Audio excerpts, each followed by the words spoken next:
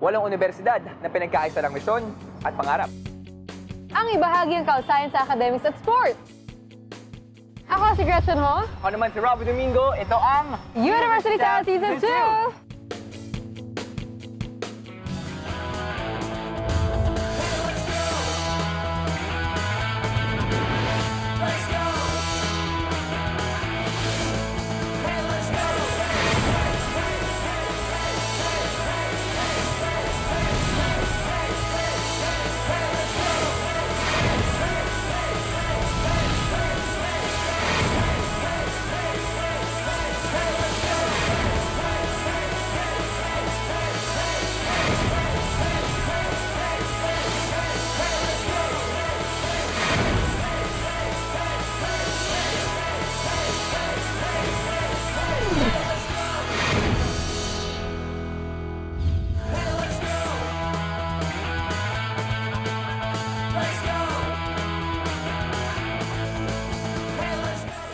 Tayo nagbabalik sa teritoryo ng Green Archers at alam mo naman, Robbie, pag dugong 20, ibang klaseng palaban yan. Tama ba ako, guys? Yeah! Lasal! Marami na naman tayong bibisitahin at makikilala dito sa campus nila. All of them are proud bearers of the Lasallian legacy. Animo! Let's go! Kaya naman, go! Lasal! Go, go, Lasal! 2, 4, 6, 8! Who do we appreciate? Let us all! Who do we say? Yun na yun? Ano, showdown? Yun na yun? Ano? Showdown? Showdown tayo? Tayo? Showdown? Ah, okay. Showdown. Ako, game Tara, ako. showdown. Ready na ba kayo? In 3, 2, 1...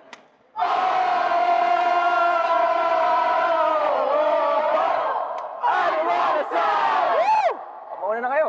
Lagi ka naman nauna eh. Tara! Yum! Yum!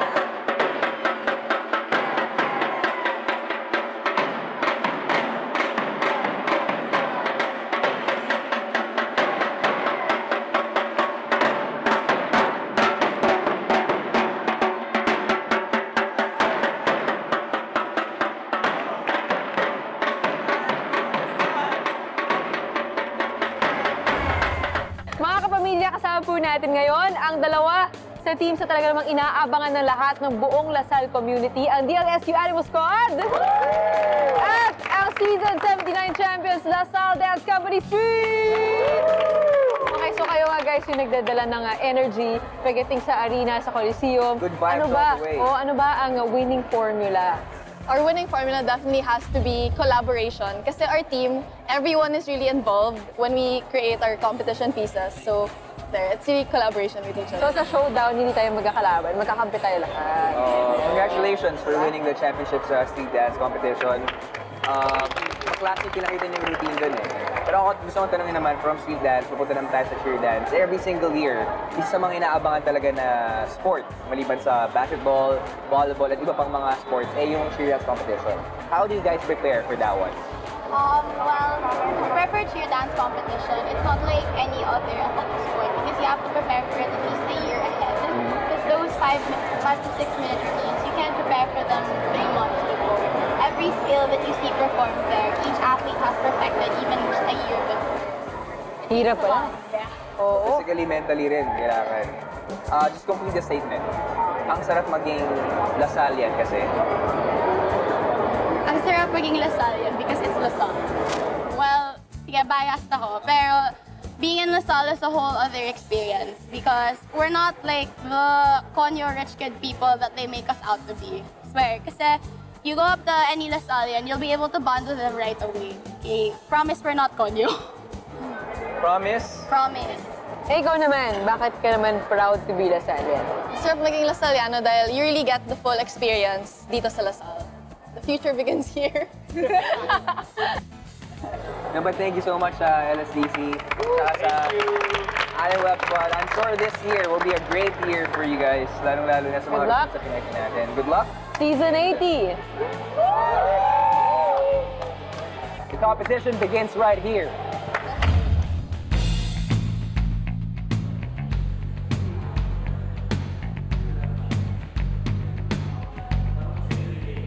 Siyam na Lasallian brothers ang nagtatag ng pinakaunang Lasal School noong 1911. And that time, puro boys lang ang pwede sa campus. And fast forward to more than a century later, marami nang nagbago sa pinakamamahal na universidad ng mga loud and proud Lasallians.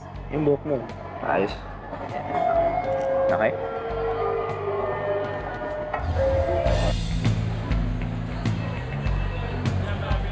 "106 years of excellence and progress." Ito ang legacy na ipinagmamalaki ng Lasallians. At para kwentuhan tayo ng makulay na kasaysayan ng DLSU, binisita natin ang leader ng pamantasan. Welcome. I'd like to show you the way to the President's office. If you will join me. Simula nang maitatag ang Lasal noong 1911, dekalibreng edukasyon ang pangunahing handog ng universidad. Archbishop Hartley wanted to make sure that there would be good quality education in English under the Americans.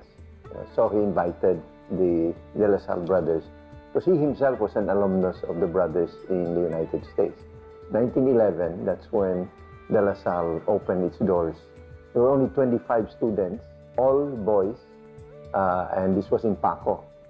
Then after a few years, the property here on Taft Avenue was available, and that's when De La Salle transferred to Taft Avenue and up to the present time. So here, we've seen over the years, I think the transition of the university serves not only the church but also the nation by having holistic education. Marami man ang nagbago mula noon hanggang ngayon, patuloy pa rin sa pagpapaalala ang pamantasan sa kanilang mga estudyante na isa-puso ang core values ng isang true Lasallian. Faith, which is, again, to live in the presence of God, to be aware of the importance of life in the plans of God. And then, service, which is service or zeal for service, which is to be other-oriented, to see our gifts, our talents, not for ourselves alone or for our families, but really to be placed at the service of others, the country, community, communion or community. It's important that what I do, what I am aiming at, includes a community aspect, whether it's in the school or the big community outside the school. And therefore we have community engagement. We have volunteers to reach out to the larger community. Para kay Brother Ray, isa lang raw ang sigaw ng bawat Lasalista. Animo comes, I guess, originally from the Latin word animus, the soul, the spirit, and so on. So when you cheer animo, it means, to have a fighting spirit, energize yourself or the team, or give spirit and life to each other. Inaasahan rin ni Brother Ray ang lahat ng Lasalista na tulad ng isang archer, mag-focus at maging asintado tungo sa kanilang pangarap. A Lasallian should be a combination of those skills, to be disciplined, to be focused, to be concentrated, but towards a goal and towards a target that is presented to him or which he chooses. Patuloy na hinuhubog ng Lasal ang 13,000 estudyante para mag-excel sa kanilang napipiling larangan. At may nakilala kaming hindi lang outstanding pagdating sa academics. Isa rin siyang exceptional na leader sa student government. My name is Cedric Lackey. I'm from the School of Economics, taking up Applied Economics and Applied Corporate Management. It's a double degree course here in Salle. I'm currently in my 5th year, and I'm the incumbent president of the University Student Government of DLSU. Back in high school, I really liked the theories in economics. Therefore, when I was choosing for my course here in Salle, I chose Applied Economics as my first degree. Then after a while, I told myself, aim high, always aim high. Hence, I chose the course Applied Economics and Applied Corporate Management. Mahigit 50 taon nang namamayagpag ang School of Economics pagdating sa education and research. One of the classes that we have is called the Economic Development, or EconDev. What we do here is we learn the theories inside the classroom, and then we survey a community, check out their demographics, check out policies that can help the community, and then try to implement it there. 18 years na ang proud Lasallian si Zed at kaakibat ng pagkakaroon ng dugong berde ang paglilingkod sa komunidad. I chose Salle because first is I found myself capable of adding value here to myself. And when I say adding value to myself, that's more of me growing as a person. That's more of me growing as a student. That's more of me growing as a student leader. It gives me the ability and it gives me opportunities to add value to others, to apply what I've learned inside the classroom, outside the society. DLSU gives its students the opportunity and the chance to add value to where they belong. Malalaman mo kung nasan ka talaga pupunta. Payo ni Zed sa mga kapwa Lasalista, sulitin ang bawat sandali ng buhay kolehiyo. Salle always had that tagline that your future begins here. And they're not kidding. Because in this university, you will be taught how to make your future happen or make the things that you want. It enables them not only to be successful, but also to give back to society.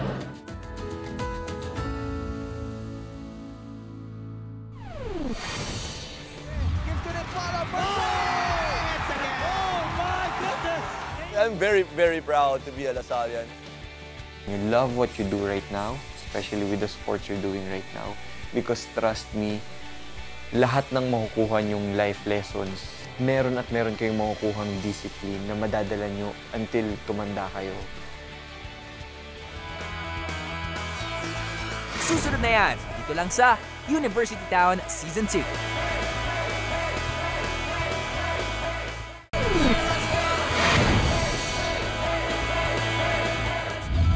Pag sinabing Animo Lasal, di lang yan yung naririnig natin ng mga cheer sa UAP Games. Yan din yung sinisigaw ng puso ng mga atletang Lasallian na natagumpay dahil sa kanilang passion for their chosen sport and commitment to excellence. Tama yan. At this time, binisita namin si Renren the Rainman Ritualo at ang champion swimmer at kapamilya actor na si Enchong D na parehong nagdala ng karangalan sa DLSU. Shaker boy!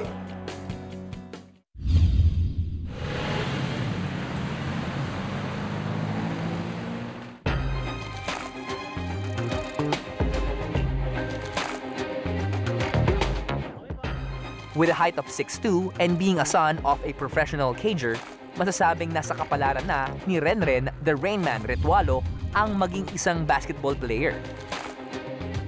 Gumawa ng pangalan si Renren sa collegiate ranks at professional leagues. Well, syempre, I was surrounded by basketball players kasi my dad was a professional basketball player also. So I literally grew up around basketball. Grade school to high school, I was in San Beda College in Mindiola. So I started there, nag-tryout ako, tapos eventually nakapasok. Tapos yun na, tuloy-tuloy na, nag-NCAA juniors na kami. Tapos yun, I was recruited by Salle, by Coach Jong Chigo para that time, 1997. So yun, that's why napunta ako sa Salle.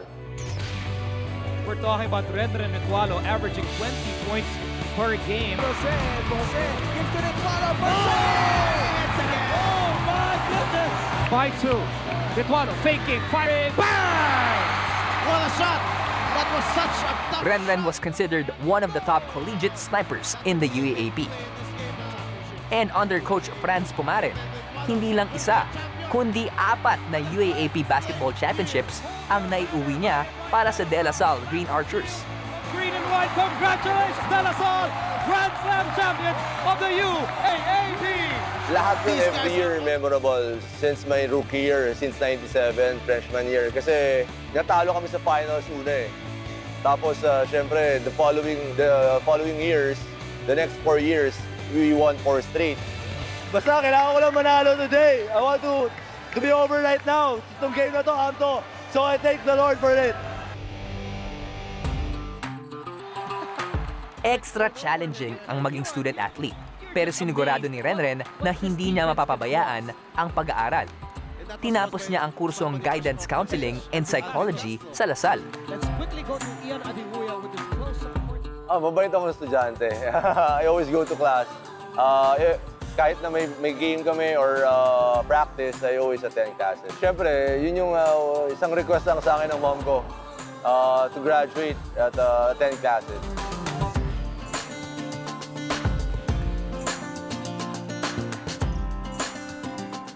Memorable para kay Renren ang huli niyang taon sa Salle.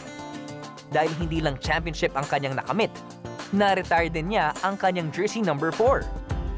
Isang malaking karangalan para sa mga atleta at naging kahanay niya ang mga great LaSalle players tulad nila Lim Eng Beng at Kurt Backman.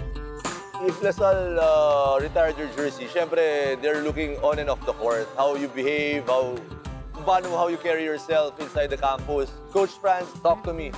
He said, "Then if we'll get this championship, I'll retire your jersey."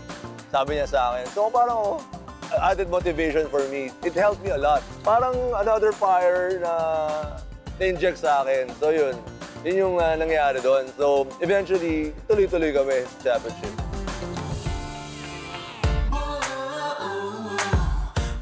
After his collegiate stint, nagkaroon ng makulay na professional basketball career ang The Rain Man. At kahit nagretiro na sa laro si Renren, hindi pa rin maiwan ang sport. Iba't ibang basketball camps para sa mga bata ang kanyang inilunsad. Sobrang gigil. Noong time na yun yung Arellano Chiefs. Gustong-gusto. Bahagi rin si Renren ng NCAA broadcast team ng ABS-CBN. At ngayon, assistant coach ni Franz Pumaren.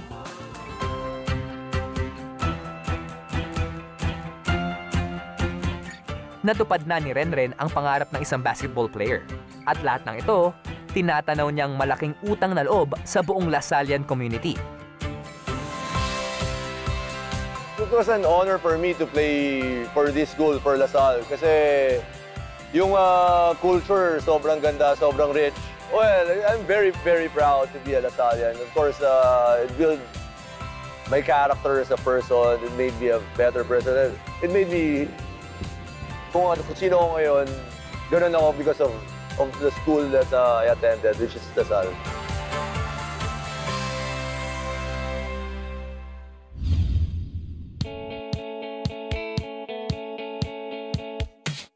Gulat ako nang makilala kita, natulala sa tinatagong ganda.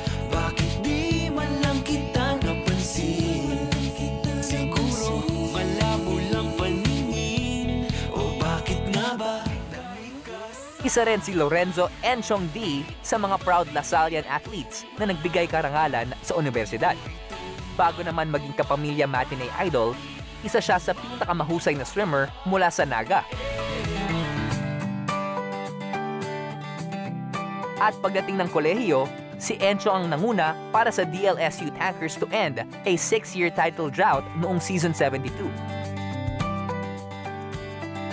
At the age of, siguro mga first year high school, at age of 13, we always have competitions in Manila. Tapos most of our competitions is in Rizal Sports Complex. Sa harapan ng Rizal Sports Complex, nakikita mo yung building ng Lasal. Sabi ko, oh my God, ngayon lang ako nakakita ng classroom na may aircon. Sabi ko, pagtanda ko, gusto ko dito pumasok. Kasi mainit sa classroom sa probinsya. As in, that was just my inspiration. Mga 2 years after, na-set ko na yung mind ko, I really want to go to De La Salle University. I guess I was just so into La Salle na sabi ko, sige, when it's time for me to take the exams for the universities, yung Lasal lang yung tinake ko. Good thing I passed. Ako, I have to go through this process, the proper process to be part of the Lasal University. When I got into Lasal, ang purpose ko was really to get as much knowledge as possible from the university I'm in. So, ang priority ko talaga nun, of course, pantay-pantay yung pag-aaral, pag-swimming, at saka yung pag-aartista nung time na yun. Record after record ang naiset ni Enchong. Kasama na rito ang pagiging Rookie of the Year, 3 MVP awards, at 7 gold medals sa isang season.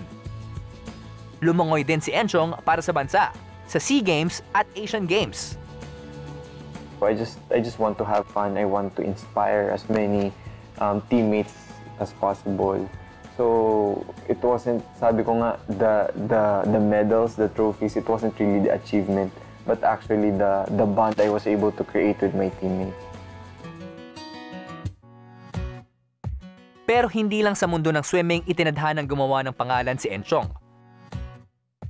Well, it was hard because it was only on my second year college when ABS-CBN came into my life. After a while, sabi ko parang nagta-transition yung love for craft from swimming, from sports to show business. Mas sinubukan ni Papa na ipakita niya sa akin na mahal niya ako. Anong klaseng anak ako? Pagkatapos maging star swimmer for Lasal, Enchong made a splash in showbiz. Pero yun lang ba yung nakikita niyong solusyon? Yung pumatay agad? Mula sa mga teleseryes, Ay, nagtataka lang naman ako. Bakit hanggang ngayon, hindi ka pa rin niya pinapakilala sa mga anak mo? movies, at ngayon sa music.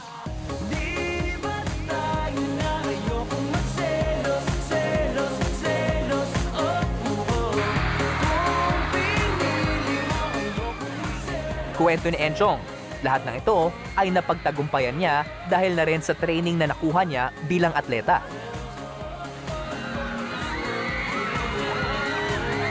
Whatever I learned from swimming, the discipline, the respect to other people, the camaraderie with your teammates, with your co-actors, it was the same.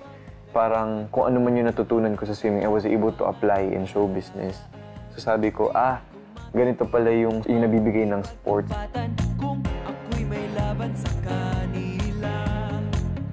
It's actually a life lesson. Kumbaga, once you move forward, you all have this discipline to your body, discipline towards your career na parang na-apply ko siya.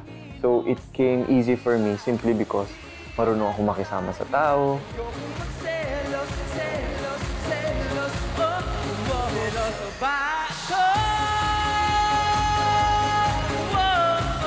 At kahit busy si Enchong sa kanyang showbiz commitments, hindi niya nakalimutan lumingon sa kanyang pinanggalingan.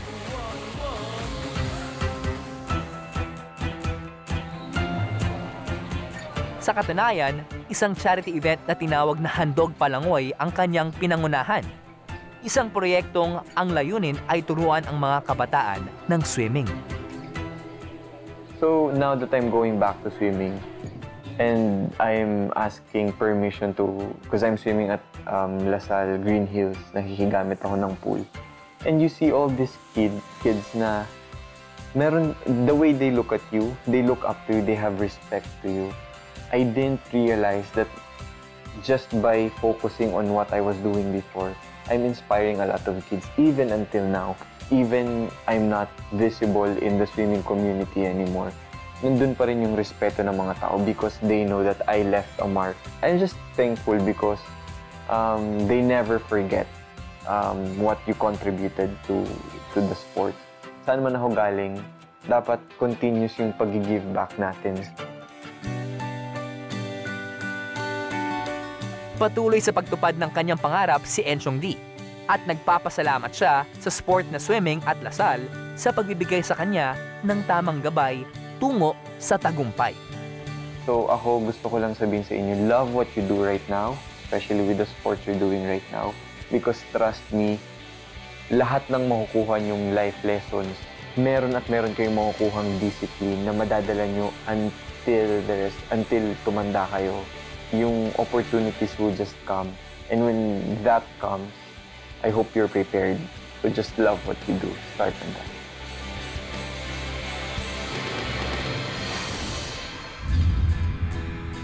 Hindi namin magagawa yan kung hindi kami magtutulungan ng mga kasama ko. Hindi natin kailangan na makilala pa. Yun lang po yung gusto namin. Makalaro sila, manalo. I think that's more fulfilling than us being known. Susunod na yan, dito lang sa University Town Season 2.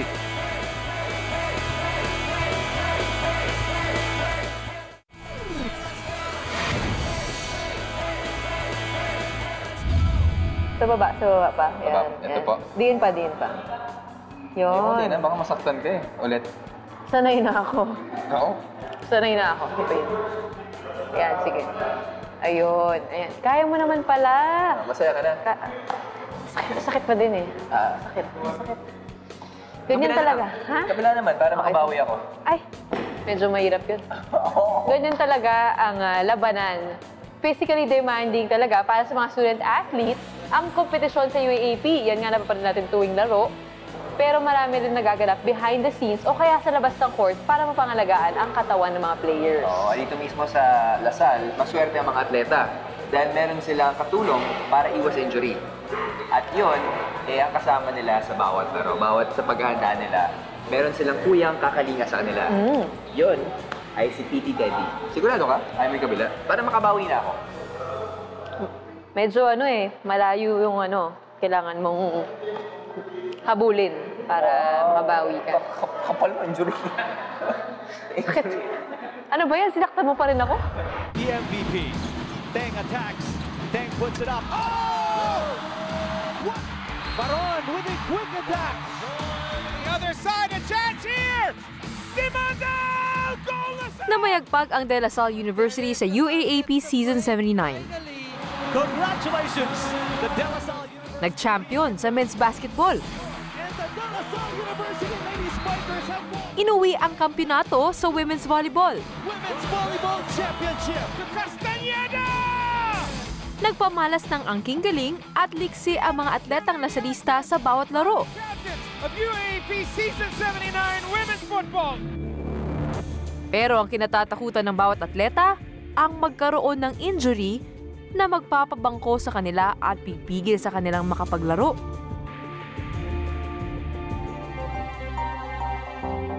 Ikinatakot noon ng De La Salle Green Archers team captain na si Kib Montalvo ang pagkakaroon ng ACL tear noong 2015. Akala niya hindi na siya makakabalik ng court. ACL tear. So, parang ligament siya sa tuhod na tear, naputol. Then, dock and last, parang binalik lang. Fast break, tumatakbo ako. Then, parang bibuelo dapat ako. Then, after nun, pagbuelo ko, naiwan yung pa ako. So, I felt na parang nag-shake yung tuhod ko. And I heard a pop. Well, yeah, I got depressed. Sa therapy time kasi sakit eh. I can't play. Tapos naiingit ako na teammates ko dito training. Then, I have to deal with therapy here. Naging determinado si Kib na makapaglaro muli at lumapit siya kay PT Teddy, ang physical therapist ng mga atleta sa DLSU. Umabot ng halos 10 buwan ang rehab ni Kib ng kanyang tuhod. Torres, Montalvo for 3. Yes! Lasal! At sa pagbabalik ni Kib sa hardcourt, naging malaking bahagi siya ng tagumpay ng Green Archers noong nakaraang season. Isa lamang si Kib sa mga atletang natulungan ni PT Teddy. Love at first sight po yung sports. Kasi ibang-iba po siya compared sa normal na setting ng isang PT. Usually sa hospital, sa clinic. So, that time po, meron lang po sa amin na mag-training dito. After a few months, nagkaroon ng opening. So, nag-apply po ako. God willing naman po na tanggap. Graduate ng De La Salle University Dasmariñas si PT Teddy sa kursong Physical Therapy. Nang makapagtapos, naging bahagi siya ng DLSU para tulungan ng mga atletang may injury. Ang natural na friendly approach ni PT Teddy ang naging magnet para maging maayos ang rehab ng mga atletang injured. Lagi niya ako minomotivate na kahit down ako, kahit tiyatamad ako. Eh sabi na, push mo lang. Like, yung line niya lagi, bahala kapag ayaw mo, edi wag. Edi mo makukonsensya ka. Mas makikita nyo talaga yung improvements kaagad. And then, fulfilling din po kasi, lalo na kapag once you see them, they can't walk. The next, last week, this week, they can walk na. Mga ganun. So, yun po yung siguro yung na-appreciate ko. After 7 years, walang sawa si PT Teddy na harapin ang iba't ibang injury gaya ng orthopedic cases, fractures at ACL. Football players daw ang suki sa injury. Surprisingly, meron naman po dumarating na bago everyday. So, para ma-challenge ka eh. Parang may darating sa inyo na patient na, PT, ang sakit ng siko ko. PT, sakit ng tuhod ko. So, minsan parang paulit-ulit na lang na, same case na siya dito sa isang patient. Pero minsan, mapapaisip ka talaga eh. So, maybe yun yung nagiging drive. Yun yung factor na masasabi ko na hindi ako mabobore. Kasi syempre, na-challenge ako sa bawat araw na pagpunta ko dito. Tsaka yung challenge na maibalik sila kaagad. Tsaka yung challenge na hindi na sila ma-injure ulit. Ayaw natin sila ma-injure. So anong pwedeng gawin ng PT para doon? So maybe yun po yung nagiging drive para lagi nandito. Bunso sa magkakapatid, lumaki siya sa mapagmahal na pamilya. Kwento ni PT Teddy, ang kanyang masayang pamilya ang naging inspirasyon niya para alagaan ang mga atletang na injury.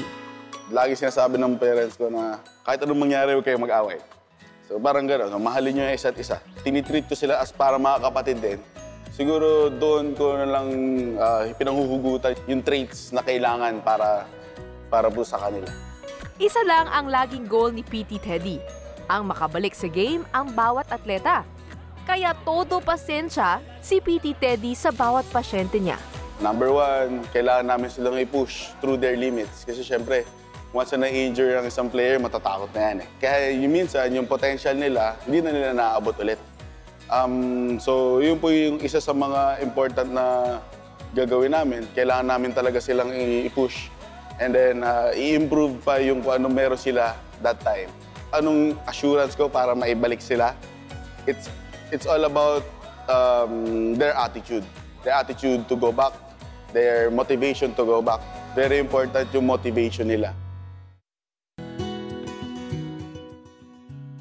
Naging inspirasyon nila PT Marco, maging ng utility na si Kuya Resty, si PT Teddy.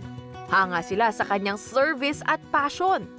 Kaya naman inspired din ang grupo ng mga physical therapists na gawing excellent ang kanilang trabaho. Para kaming magkakapatid kasi dito sa rehab. So, nagtutulungan kami. So, hindi kami yung naghihilahan pababa. So, parang support each other kami. So, si PT Teddy kasi yung type na parang sinusuportahan niya kami yung parang colleagues niya. So, siya kasi head namin. So, parang tinutulungan din niya kami. Pag kailangan namin ng assistance, siya yung gumagabay sa amin. Fulfilling yung pag nakikita namin yung athletes na nagsasucceed sa sport nila, especially yung mga na-injured na athletes namin. So, pag nakikita namin na nakakalaro sila ng maayos and napapakita nila yung 100% sa game nila, yun, fulfillment na sa amin yun. 19 years na bilang utility si Kuya Resty. Kasama sa trabaho niya ang maglagay ng tape sa bawat paa at tuhod ng mga atleta. Ang masaya at supportive na environment ng Lasal ang naging motibasyon ni Kuya Resty na ipagpatuloy ang kanyang trabaho. Masaya, lalo na kung kasama ko yung mga player. Siyempre, yung mga player mababait naman sa amin. Ano na talaga sa akin, yung plus na po. Wala na po akong balak kung maghanap pa ng ibang trabaho kasi dito na talaga ako, napamahal na ako sa trabaho ko eh. Pag nananalo yung mga player, masaya kami. Sila PT Teddy, PT Marco at Kuya Resty, Ilan lang sila sa mga kinikilala mga bayani sa likod ng tagumpay ng mga atleta ng De La Salle University. Yung pagiging unsung hero, parang hindi naman na-expect yun kasi minsan talaga hindi naman kami na-recognize talaga. Okay lang sa amin yun, basta kami, we're doing our job and we want our athletes to be back and to perform well sa games nila. Hindi namin magagawa yan kung hindi kami magtutulungan ng mga kasama ko. Hindi natin kailangan na makilala pa. Kung may pagkakataon, thank you. Pero yun nga po, yun lang po yung gusto namin. Makalaro sila, manalo. I think that's more fulfilling than us being known. Hindi na hinangad ang palakpak, cheer at trophy. Ang maibalik sa laro ang mga atleta, yan ang nagsisilbing tagumpay nila.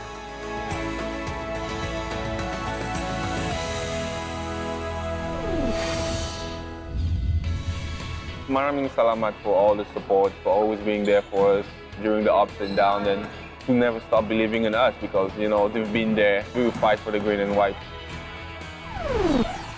Susunod na yan sa University Town Season 2.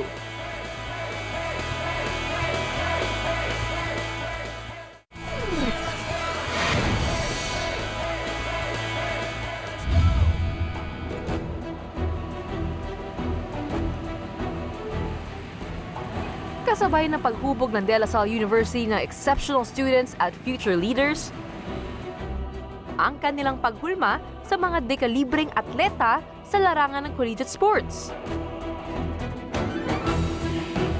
15 championship points ang naipanalo ng Green and White noong Season 79 mula sa mga outstanding performances ng kanilang mga atleta.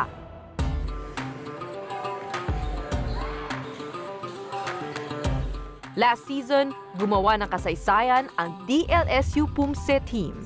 Hinarap nila sa matinding labanan ng heavily favored USC team at nakamit ang kauna-unahang championship ng kanilang universidad. First place finish sa pairs division ng tandem nina Angelica Gao at Enrico Melia kontra sa UP Fighting Maroons.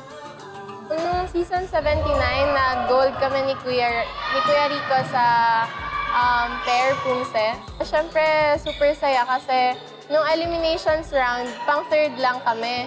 Magaling talaga yung mga kalaban namin. Pero, siyempre, dahil kay God, saka yung pinag-training talaga namin, binigay lang namin yung best namin. Super laking achievement po yung pagiging champion. Siyempre, UAP to, biggest competition sa mga universities. Namayagpag naman sa individual category ang kanilang team captain at national team member na si Rina Babanto. This is our first championship since the last 5 years since nag-participate yung DLSU Pumse team sa UAP. For me, since pumasok ako, I aim for that championship title since everyone's been wishing for that or dreaming for that title. So we have some issues like since rookie ako, issues like homesickness, ganun. So noon, expect ko na kaya ko siyang i-kontra sa mga problema ko, tas more in focus sa championship title. So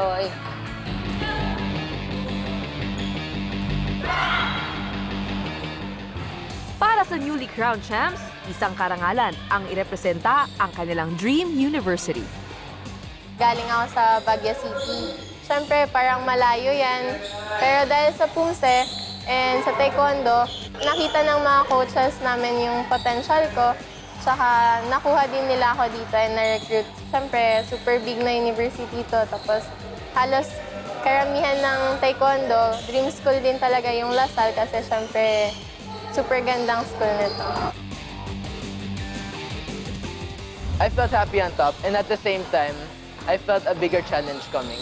Whatever happens in the court, I'll always remember that I have something to represent and that's the La Salle University.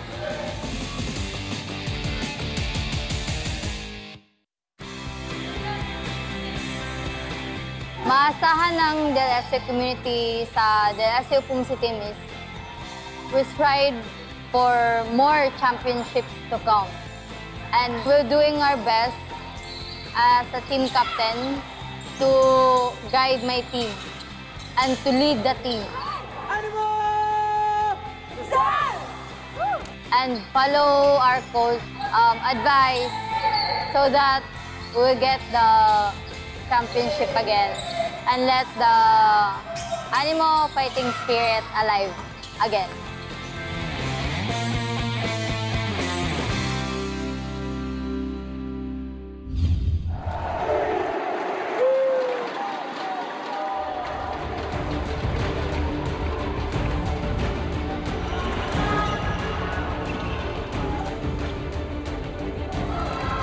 Isa rin sa mga underdog stories noong Season 79 ang three-peat title run ng DLSU Lady Paddlers. This is their first championship season without their former team captain, ang unang table tennis Olympian ng Pilipinas na si Ian Lariba. Nawala na sa amin si Ian Lariba kasi yun ang pinaka-ace player namin. So parang pakiramdam ng team, ng women's team na para bang nawalan sila ng ate, nawala sila ng team captain.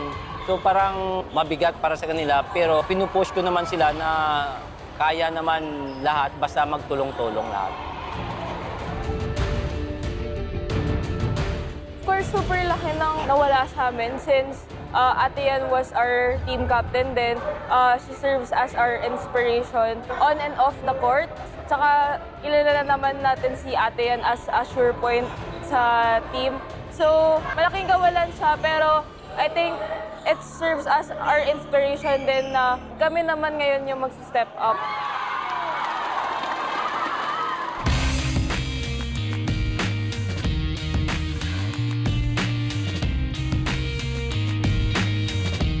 Para sa buong team, nagsilbing motibasyon ang kanilang doubters tungo sa kanilang kampiyonato.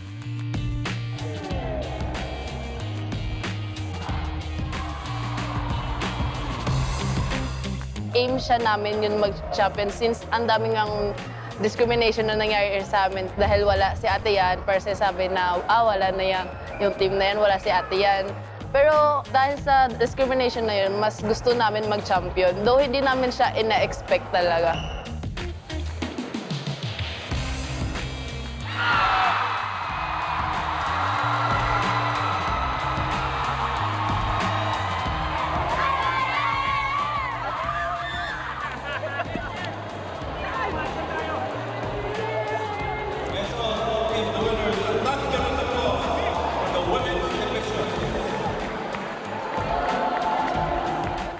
That time yung in-announce na champions na kami, it was surreal kasi parang akala namin wala na yung championship sa amin.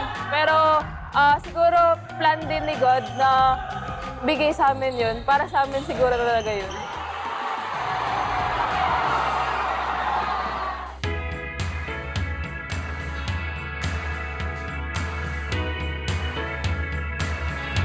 At sa kanilang mga susunod na laban, mananatiling inspirasyon nila ang kanilang former captain.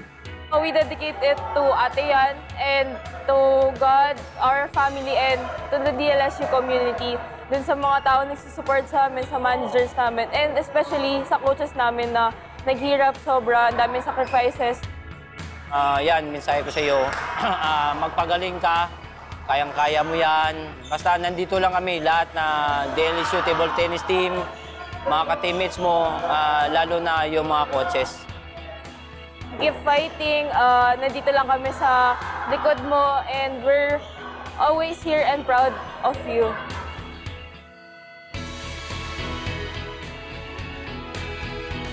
Pangako ng Lady Panthers ang patuloy na paglaban para sa green and white. To have the name of LaSalle in front of our jersey is a dream come true. Siyempre, every player wants to have a chance na ma-represent yung kanyang school. And super proud lang kasi LaSalle is LaSalle. Cross sagging. Embala takes advantage. Oh, what a soft punch. He to get it. Menesho all the way down. Oh, uses the left hand and for an assist. Sa loob naman ng basketball court, noong magsimula ang nakaraang season, naging matunog ang bagong lakas ng De La Salle Green Archers. Pumasok ang bagong leader ng koponan, ang mastermind ng kanilang winning mayhem system, si Coach Aldin Ayo. Expectation, of course, you have to win. That's the very reason why they hired me. Not only just win the championship, but manalo na mataas yung level na ilaro ng team namin. Dishes, Asistio, a high arcing three. A rebound, Ben Embala. And that does it! Congratulations, the De La Salle University Green Archers, your UAAP Season 79 champions. Para sa UAAP first-timers na sina Ben Embala at Richie Rivero, unforgettable ang kanilang latest title run. Looking at the backgrounds and the years I had to wait before I started playing, I felt like that was a reward just to show me that, yeah, it was all worth it to wait and to keep working and be patient. Coming up there on my first year and winning a championship was really sweet and, you know, makes me want to do more and keep working harder and harder. After nung championship, parang hindi nag-sink in sa akin. Siguro nag-sink in sa after mga 1 week, tapos nahiga ako, siniisip ko, champion kami. Ano nangyari, di ba? Parang one snap of a finger, tapos na yung first UAAP career ko. So parang yun, sobrang grabe yung feeling. Parang unforgettable talaga. Ayon sa Big Green Machine ng DLSU, malaking bahagi ng kanilang success ang walang sawang suporta ng Lasallian community. Teng attacks. Teng puts it up. Oh! What a wild slam by... You know, this spirit, I don't know if I can really explain the spirit of the green and white, but, you know, when you are able to feel like you made a whole community proud, then you can see that you gave joy to a lot of people, indirectly or directly. Then that's more important than the rest, the reward, the personal reward and all that. You forget about all the stress, the pain, the hard work and all that. And the happiness is all what you need. At ngayong Season 80, handa na muling lumaban ng Green Archers upang makamit ang back-to-back titles. Of course, masaya. And siyempre, satisfied ka kasi yun naman yung ultimate objective, to win the championship. Pero it lasted only few minutes eh. After that, kailangan mo naman magtrabaho eh. And yung trabaho na kailangan ma-celebrate na maayos, ma-advisean yung mga players na dapat nga itong gawin. Tapos after that, few minutes, iniisip ko na rin naman kung paano na mag-prepare for next season eh. Kasi we're not going to be contented with one championship only. Maraming salamat for all the support, for always being there for us during the ups and downs, and for never stop believing in us because, you know, they've been there through thick, through slim, and they never, you know, they always had our back, and I can just say really thank you for all that. And I'll say we promise you guys that we'll give our everything during this season. We will fight for the green and white.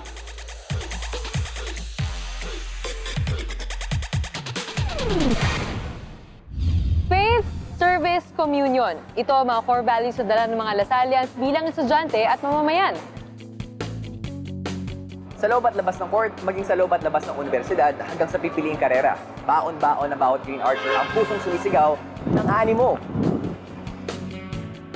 Ako si Robbie Domingo. Ako naman si Gretchen Ho. At ito ang University Town Season 2.